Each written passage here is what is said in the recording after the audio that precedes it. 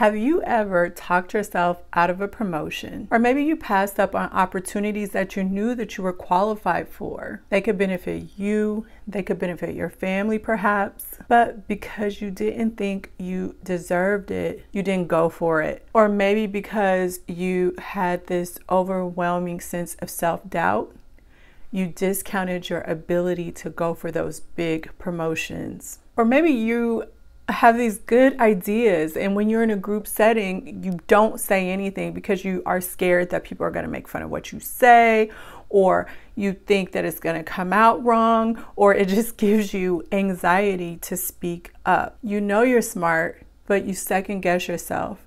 And because of that, the value you could be adding to your team and to your organization are left unheard. Or maybe you have so much self-doubt that you go for things in life that are sure things. This is something I see quite a bit. Maybe you talk yourself out of things or say that you don't want things because that's easier than you having to stretch outside of your comfort zone and try something new. So rather than be expansive in life and broaden your horizons, you play it safe.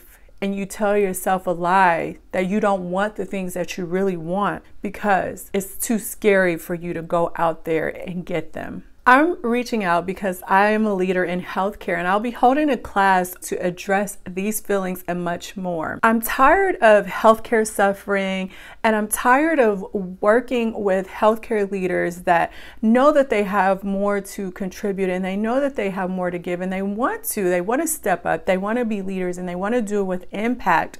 But that fear, that doubt, that anxiety is getting in the way from them stepping into their power. And guess what? Guess who suffers? It's not only maybe you, it could be your family if you don't go after the promotion. It could be your financial stability. And more importantly, it could also just be not providing the value that is needed to actually make things better in a time like this. You don't know how many times I run into leaders that are worthy of all the big things and have great ideas and suggestions that can improve healthcare, but they hold themselves back because they are scared, or they have all this crippling self-doubt, or they feel unworthy. Or worse off, they think that they have to prove themselves. And so by the time they finally get to the level that they should have been a long time ago, they've missed out on opportunities for themselves, for their family, and to contribute to their organization. If you can relate to what I'm talking to, or you know leaders in healthcare or aspiring leaders in healthcare, please